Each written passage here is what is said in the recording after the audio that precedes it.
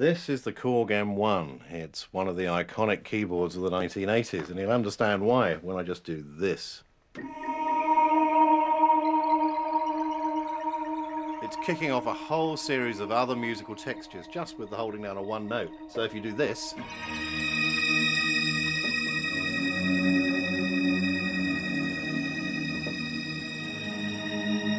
you get an enormous texture, enough for a film score. There is actually a program on here called Film Score. And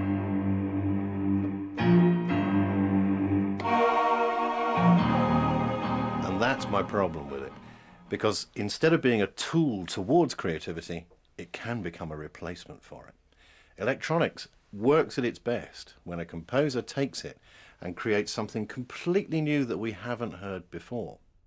And that's just what Vangelis did with his next score.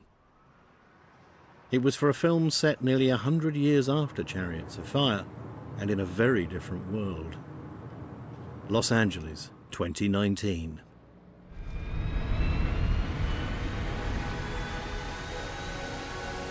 In Blade Runner, Vangelis' soundtrack reflects and enhances our awe at a future realised in extraordinary, spectacular detail by director Ridley Scott and special effects wizard Doug Trumbull and his team.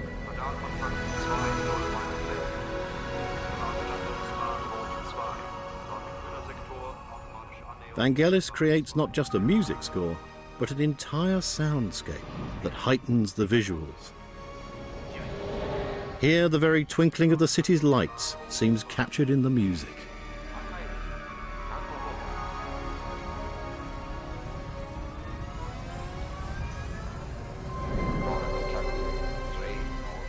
With Blade Runner, you had to create a world in our ears that matched a world we'd never seen before on the screen. I was knocked out as well when I saw this big construction by Doug Trumbull.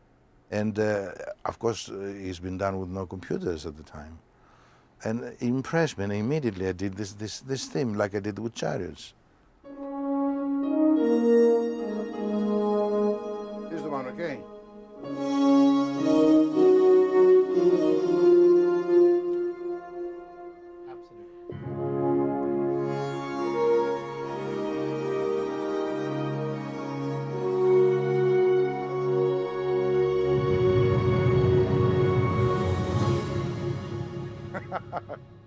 You've always used electronics as orchestral instruments, or like orchestral instruments. It's like you've created your own orchestra using these sounds. The thing is that my interest in it was not to create a symphony orchestra, which I can, it's very easy, but to go further than that and do things that the symphony orchestra can't do.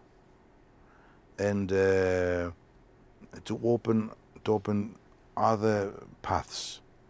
And I think that I succeed to create some things like this.